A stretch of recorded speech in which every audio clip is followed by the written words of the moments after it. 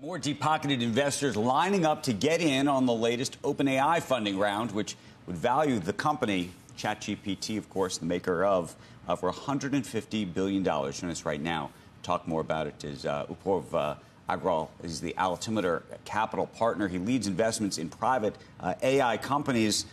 You look at $150 billion valuation. You look at the losses on the other side. You look at the revenue potential and you say, this makes a lot of sense, this makes no sense. What do you think? Thanks for having me, Andrew. It's good to be here. Look, the past technology super cycles have produced large outcomes. The internet super cycle produced a $2 trillion monopoly in Google. The mobile super cycle produced a $3 trillion business in Apple. Do we believe that the AI super cycle will produce a business that is worth more than 100 or 150 billion? We think so. And so the second question is OpenAI the winner of that AI super cycle? And look, that's where there's a lot of debate, a lot of competition, a lot of burn, as you said, expensive valuations.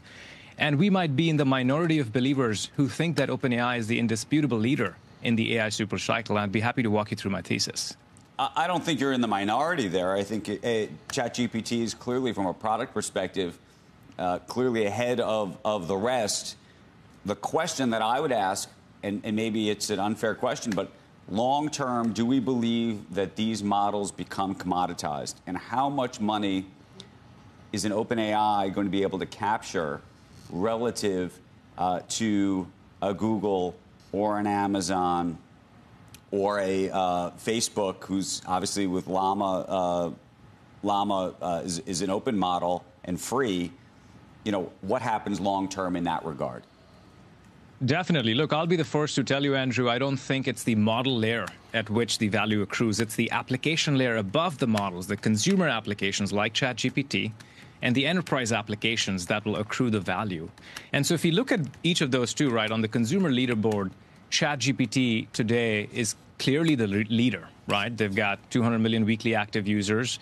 They've got 3-4 billion of revenue run rate. And let me point out that 2 years ago, there was none of this. There was no ChatGPT. Most people had not heard of OpenAI. And they've gotten here in less than 2 years. This is despite all the noise. You know, Sam Altman being let go, a lot of management turnover, competition, as you said. And so all this has happened amidst turmoil, which gives us a lot more faith in this leadership's team to execute. On the enterprise side, you know, as Jensen said in the earnings call last week, the first company to get to the next frontier of AI gets to introduce a revolutionary level of AI. They get to be the leader, not the second one who gets there. And OpenAI has consistently and systematically delivered both leadership in terms of performance, as you saw with the Strawberry O1 model last week, and price. Every couple of weeks, they've dropped the price of their models. And so, look, you know, huge kudos to the team there, Sam Altman, Noam Brown, who've led the research here. And while there's a lot of competition, we believe that OpenAI is delivering leadership. Do you think that OpenAI long-term is going to have to fundamentally change the company structure? Obviously, there's a not-for-profit entity and then this for-profit part that has this valuation, but that ultimately it's going to have to get wrapped together. And does that then create any kind of liability for the company as well in terms of some of the early folks who either funded it, we can call them funders, or we could call them investors? I'm talking about Elon Musk and some others, how that changes things. Look, I think they will get to a point where the company structure is aligned with investors. I can't speak to that right this moment, but I think it's an important one. What I can say is there have been companies that have got into a structure such that they allow liquidity for early investors and early funders, as you said. You know, we've seen this model at SpaceX, Andrew. Every year they have some kind of a tender, and so, you know, we could expect some kind of that structure going forward with OpenAI if they decide to stay private longer. What is your sense about investing in some of these other companies, an Amazon, an Alphabet, a Meta, for example? Right. Look, I think competition for OpenAI is at those levels, right? One is the big tech, is the ones that you mentioned, and startups. I would say on the startup layer, if you combine the revenue of all these startups together, it's less than a tenth of OpenAI's revenue. So I think OpenAI has emerged as the winner there. In big tech, I think they've got formidable competition, as you said, right? Meta, Mark Zuckerberg at the top of his game, formidable consumer brand.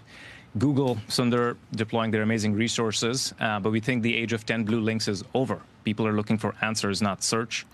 And Apple, one of the most formidable consumer brands. I'm not saying it's a total layup for OpenAI, but from our perspective, OpenAI has threaded that needle perfectly in partnering with the big tech that matters and competing with others who are formidable. But does that mean Apple wins or Apple loses at $218 a share?